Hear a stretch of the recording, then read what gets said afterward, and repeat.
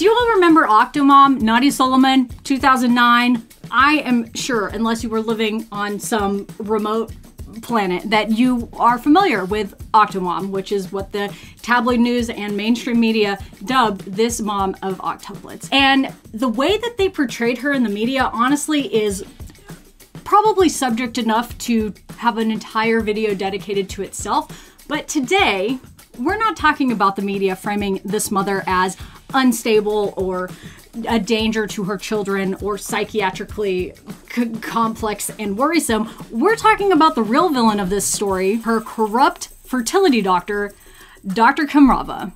So please come with me. This story is unlike anything you have ever experienced.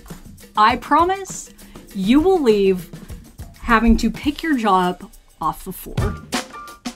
Let's understand the topic at hand here, okay?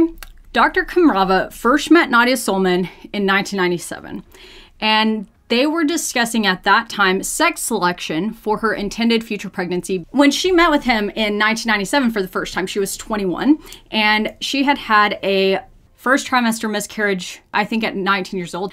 She had been taking Clomid and had not gotten pregnant with that. So it sounds like they performed an artificial insemination in 1998 and she did not end up getting pregnant. She told him at that time, I want to have a big family. I want like 10 children. And she said, nothing's gonna change my mind. I want a large family. Great. You know, I don't think I'm the one to decide how big somebody's family gets to be. So in April 99, she agreed to undergo her first IVF procedure with Dr. Kamrava. He asked her at the time if she would consider multifetal reduction in case that she had too many implant, and apparently she said yes. And this is all from when he had his license revoked. April 18th, 1999 is the first stem cycle that she did with gonadotropins. These are injectable medications that lead to creation of oocytes. So like when you ovulate each month, you have one ovulation site, maybe two. And when you give people medication, instead of creating one, they create a lot. And you get those oocytes to the point where they are big enough where they could all ovulate, but you don't want them to ovulate because you're going to go in with the needle, like we showed you earlier, and aspirate that and keep them. He described her as intelligent and knowledgeable, which is wildly different than how the media presented her. Now, I do want to say that this was a different time in IVF. So now single embryo transfer is the standard that places like the Society for Reproductive Medicine, the American Society for Reproductive Medicine, ASRM, would recommend a single embryo transfer. That's generally the goal. But at the time, I don't think that was really standard. Certainly wasn't standard to do a whole lot more than that. With each embryo that implants, you're increasing the risk with the pregnancy, right? So you don't want to transfer 10 embryos and end up with 10 babies in the uterus, because the chances of even some of those making it far enough along to be healthy to go home is low. You're increasing the risk of not only every pregnancy complication under the moon, but particularly of losing all or some of those babies before viability. So on page 6 of that document that we're looking at, there is a quote that said, Kamrava did not think he could refuse to transfer less embryos than those to which Suleman would agree, because he believed at the time that the ultimate decision should be largely driven by the patient's wishes. Now, I have an issue with this because I think this is the way that he kind of tried to make himself look good in this discussion. So what he's saying here is, she told me she wanted to transfer however many they end up transferring, which we will talk about. And he was like, well, I can't tell her no. I got to do what she wants because autonomy. But that's not how autonomy works, right?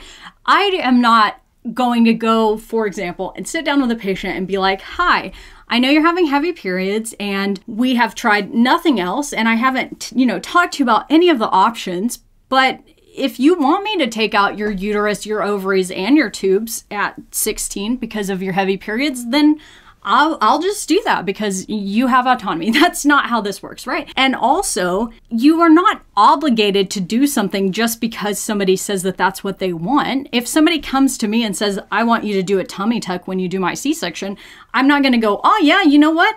Autonomy, am I right? Because that's insane.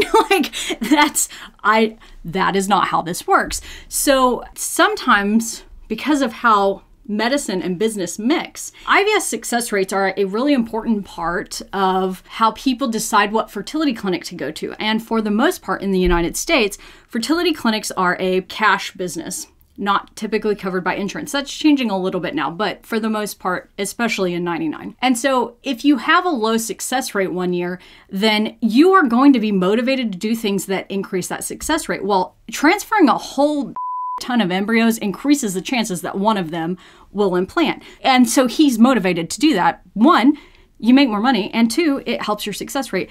And then if he's already counseled her that like, if we end up with 10, will you do selective reduction? And she says yes, well, great. Now you're off the hook, right? Because nobody will ever know that we transferred 10. If all of them take, we'll just get rid of some of them. But the problem becomes if somebody says, yeah, transfer however many, and then they don't actually go through with the selective reduction that they apparently had said. I don't know. She probably would say that this is not actually what she said, because to my understanding, one of the reasons that she wanted to transfer a lot is because she didn't want to destroy them, because she felt morally opposed to that. So I don't actually know if she did say that. Let me tell you something. Let me tell you something. Let me tell you something. All right. Let me tell you something. Let me tell you something. When you do IVF in someone who's 21, 22, 23, you're going to get quite a few embryos most of the time. So a lot of times you will have, 10 or 15 embryos, depending on the situation.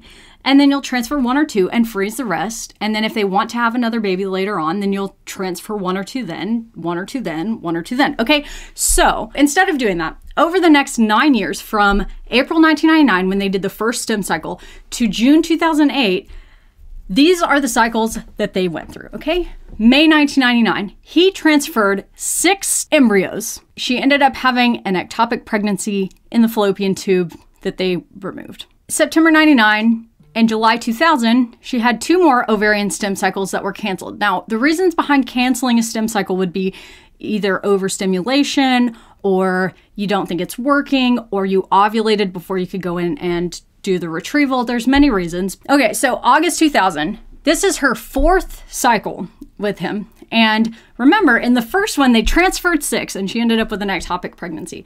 So she has a stem cycle in August of 2000. Kamrava has 5 blastocyst embryos that they end up transferring, and luckily she gets pregnant with 1 single baby. May 20th, 2001, first baby, Elijah, born in May of 2001, okay? June, July, August, September. 4 months postpartum, he's doing another stem cycle. At this point now, it's September 2001, and she has had 4 stem cycles and a baby. Now she's on the 5th stem cycle, and then in October of 2001, they transfer 5 more. 5 more, 5. 5 more, 4 months postpartum. Okay? She gets pregnant, another singleton. Great, awesome. Everybody feels like, hey, look, we're doing everything right. We keep getting pregnant with 1 singleton. So October 2002, July, August, September, October, we are 12 weeks postpartum, my friends. We're gonna do, what should we do? Anybody guess? What should we, I think we should, rest. We finally have a 3 or 4 month old who might sleep a few hours at night. But no, we should do another stem cycle with Dr. Kamrava, because I can't see anything wrong with that. Now, to be clear, I don't think that the patient should have known that there was something wrong with that, but this is medical malpractice, and that is for sure. So October 2002, 12 weeks postpartum-ish, she has her 6th stem cycle. And in December of 2002, again, just a mere months after her 2nd baby is born, she transfers 4 more and gets pregnant with a singleton. That baby is going to result in Joshua, who's born August 20th of 2003. So we've had 6 stem cycles, 3 singleton pregnancies, all delivered between May 2001 and August 2003. We haven't even gotten to the octuplets yet. Yeah, so 2003 was the 3rd baby, and then there was a break here, which I'm only assuming was because Nadya was like, yeah, this is a lot, I can't do this. In June of 2004, so less than a year after the baby was born, she wanted twins. He said not recommended, but still transferred 4 embryos because why not? She gets pregnant with a singleton. This will be her 4th baby. So 7 stem cycles, 4 babies in 4 years. I'm speechless. What? I also want to bring attention to the fact that I don't know how many embryos are frozen at this point, but going through this many IVF cycles and not transferring frozen embryos is bizarro land. Like, I don't understand why he keeps doing fresh cycles, why he keeps doing stems. I'm having trouble even reading through this because it is so out of control. Why is it dangerous to do repeated stem cycles? Well, mainly because stem cycles themselves carry a risk. You can get hyperstimulation, which can be life-threatening in certain situations, particularly if you're doing this with like higher doses of medications. And then this procedure itself, like going in with a needle, although it's relatively safe most of the time, there are risks to it. So anytime you're doing additional procedures, especially when you don't have to, you are incurring unnecessary risk. And it just keeps building up to, you know, each time it happens, it's more and more risk. It's wild. So she comes in October 2005, has her 8th stem cycle, gets 3 transferred, and ends up with what is called a biochemical pregnancy. This is basically where you had like an embryo that probably just briefly implanted. There was a surge of HCG, which is the pregnancy hormone that we check for, but it didn't even last long enough to officially establish a pregnancy or like see anything in the uterus, and then you have a period, and yeah. It's technically a super, super early miscarriage. November 2005, 9th ovarian stem cycle, because why would you just transfer any of the frozen ones? And they ended up canceling that halfway through. December 2005, no breaks. No breaks. We are just stem, stem, stem, baby, baby, stem, baby, baby, stem. Yeah. January 2006, after the 10th stem cycle in December 2005, they transfer 6 embryos. And she gets pregnant with babies number 5 and 6, which are twins. Now, to be clear, I don't have a problem with her having a big family. I have a problem with having all of these fresh stem cycles, presumably when all of these frozen embryos are existing somewhere back here. Calissa and Caleb are born October 2nd, 2006. February 2007, all right? October, November, December, January, February, 4 months, again, postpartum. We're doing another stem cycle. When this all started, first baby Elijah born in 2001. We're now in October 2006. We've had 6 babies, 10 stem cycles. 4 months later, and we're on our 11th stem cycle. Like, how did he not think this is gonna get reviewed and be called malpractice? Like, the fact that he didn't go, obviously someone's gonna take away my license, is mind-blowing. Like, what is happening? So February 2007, we're on with our 11th stem cycle. And March 2007, we're going to transfer 6 embryos. And we didn't get pregnant. And Dr. Kamrava tells her, you're premenopausal, which is a weird thing to say in general, because all of us who are not menopausal are premenopausal. That would just be before we go through menopause. But also, she's very clearly getting embryos at all of her stem cycles, and lots of embryos at that. So you're not menopausal. That's insane. She's continuing to get eggs when she does the retrievals. So October 2007, she has her 12th stimulation cycle. And during that cycle, they froze 8 embryos for a total embryo count of 29 frozen embryos. Okay, we've done our 12th cycle. And as I alluded to earlier, we were not, in fact, just transferring all of them. We were freezing them, 29 of them, in fact. Yep. Okay, so it's October 2007. We've been at this for approximately 7 years and 12 cycles. We have frozen 29 embryos and given birth to 6 babies. I don't even know what to say at this point. What is happening? Let me explain how this should work. You should have 1 stem cycle where, if you're lucky, you get 10 healthy embryos, okay? You transfer 1 and you freeze 9. And then after that baby's born, you have a period of time and you go, you know what? I really hate sleeping. I think we should do this again. Let's transfer 1 or 2 of our frozen embryos, preferably 1. So you have the doctor get your uterus ready and take some medicine, and then they thaw out your frosty little embryos and transfer them into your uterus. And you get pregnant with 1 happy baby. And the world is good. You still have, I don't know, 5 frozen embryos that look healthy because a couple of them didn't make the freezing process and we lost a couple. But no, in Dr. Kamrava land, you have 12 stem cycles over 8 years and transfer this many embryos in every cycle. And then you freeze a whole lot too. So he's making money, a lot of money, on every stem cycle, on every aspiration procedure, and on the storage of all of these frozen embryos. 12 cycles, 8 years, 6 live babies. In January of 2008, with 29 frozen embryos, more than enough for a whole lot of people to make a family, a big family. Lots of people could make a family with that many embryos. But no, we're going to do another stem cycle in January of 2008. 13th stem cycle occurs. And you know what they did for that? They transferred 8 embryos. And she didn't get pregnant. Oh my gosh, I need to calm down. What happens when you're going to be at risk of losing your medical license is you have to go defend like what's been going on like to the medical board. And you have like a moment and you get to like say your piece about whatever it is. So he's like to his peers, which is the medical board, other doctors, he's explaining, you know, why would I transfer an exorbitant amount of embryos, 8 of them? He says, well, she had debilitating ovaries. She had a history of failed IVF over the years. Yeah, I guess so, except also she's had 6 babies. All the successful transfers had resulted in a single baby with the exception of one set of twins. So that's how he justified all of the embryos that they were going to transfer. All embryonic transfers for Nadya beginning in 2004, respondent considered the guidelines on the number of embryos to transfer in IVF procedures set forth by the American Society of Reproductive Medicine, but understood those guidelines to be flexible depending on the factual circumstances presented in each patient's case. These are flexible. Guidelines are flexible, but not this flexible. Like a pipe cleaner is flexible, you know? But Jell-O, this is Jell-O interpretation of guidelines. June 2008. Do we transfer some of the 29 frozen ones?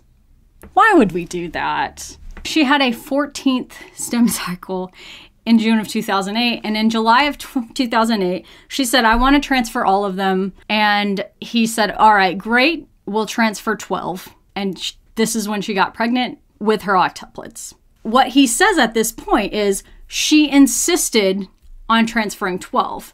This is a really confusing chain of events because there is Nadya's story and there is what's in this documentation of him losing his license and there is how the media spins it. So it's really hard to get like to the full like what actually happened because I don't think that I would even trust the medical documentation in this situation because he obviously is scum. Like, why would we trust that he's documenting accurately? But she apparently had frozen embryos that she didn't want to destroy and requested that they all be transferred. However, her side of the story says that I thought that there were 6. He told me I had 6. And it wasn't until the later medical review that we found out, that Nadya found out that there were actually 29. So she thought there were 6 and she said, I want to transfer them all. Well, that makes sense, right? If she says, I want to transfer them all, there's 6. That's how many he's been transferring all along, 6 or even more in some situations, and it's all been fine.